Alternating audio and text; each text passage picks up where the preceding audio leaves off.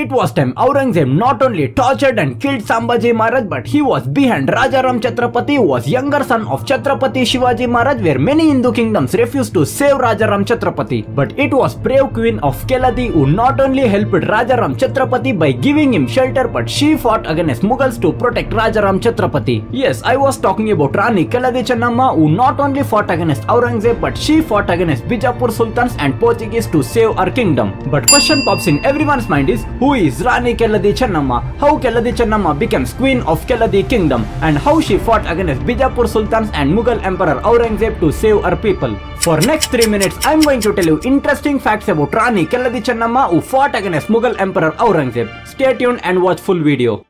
Before watching video, if you not yet subscribed our channel, please subscribe and press bell icon for short and simplified videos every day. Let's begin our video from 1499 CE, where Chaudappa Nayaka founded Kingdom of Keladi in temple town of Sagara Taluk in state of Karnataka. And it was in year 1645 CE, Shivappa Nayaka succeeded throne of Keladi Kingdom, where he has done many reforms in administration which includes tax system. And later it was in year 1664 CE, Shivappa Nayak's younger son, that is Somashekara Nayaka, succeeded throne, where he ruled Keladi Kingdom stretching entire sea coast from Goa to Malabar. And it was in year 1667 CE, Somashekara Nayak married Keladi Chennamma, who is daughter of Siddappa Shetty, who was poor native merchant in region of Kundapura. At the time, Malabar region controlled by Keladi Kingdom was doing trades with Portuguese by exporting pepper and rice, where Sultan of Bijapur wanted to capture sea coast and was waiting for right opportunity. And King Somashekara Nayaka was very much interested in art, so he was associated with dancer named Kalavati, and it is said that father of dancer Kalavati slow poisoned king and killed him in year 1672.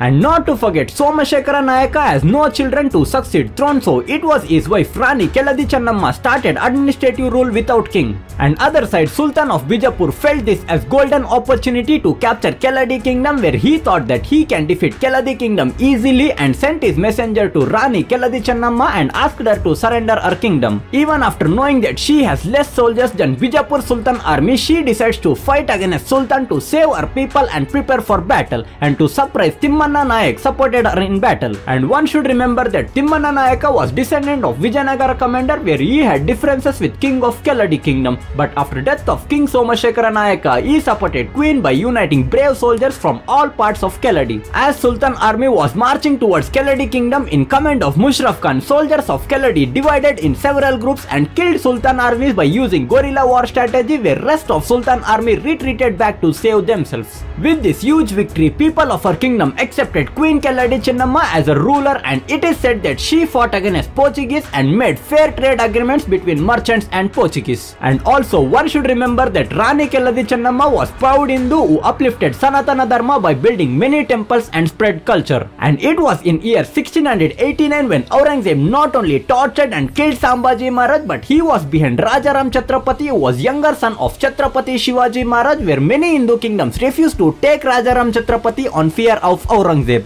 But when Chhatrapati Rajaram asked shelter to Rani Keladi Chennamma, she accepted as honor to save son of Chhatrapati Shivaji Maharaj, who protected Hindu Dharma. And it was minister Timmanna Nayaka who told that Mughal army captured forts of Maratha Empire and Aurangzeb army is chasing Chhatrapati Rajaram. And also he told that if Aurangzeb comes to know that Rajaram is in Keladi Kingdom, then he will destroy entire Keladi Kingdom. After knowing that Chhatrapati Rajaram is in Keladi Kingdom, Aurangzeb wrote letter to Keladi Chennamma and asked her to hand over Chhatrapati Rajaram. But Keladi Chennamma rejected and prepared to save Chhatrapati Rajaram. By knowing this, Aurangzeb sent huge army to attack Keladi Kingdom, but Keladi Chennamma used same war tactics as earlier and defeated Mughal army in forest and captured their horses. And not to forget, it was Aurangzeb who begged treaty to end battle. As there was no kids for Keladi Chennamma, she adopted a son from her relatives and named him as Basappa Nayaka, where she trained him sword fight, art, culture, military tactics and other administrative affairs. After ruling Keladi Kingdom for almost 25 years, it was her adopted son Basappa Nayaka succeeded throne of Keladi Kingdom in year 1697. So that's the end of short and simplified story about brave woman warrior Keladi Chennamma. If you think this video is knowledge, then kindly share this video among your friends and comment your doubts in comment section. And also you can ask your doubts in my social media accounts, and link will be given in description.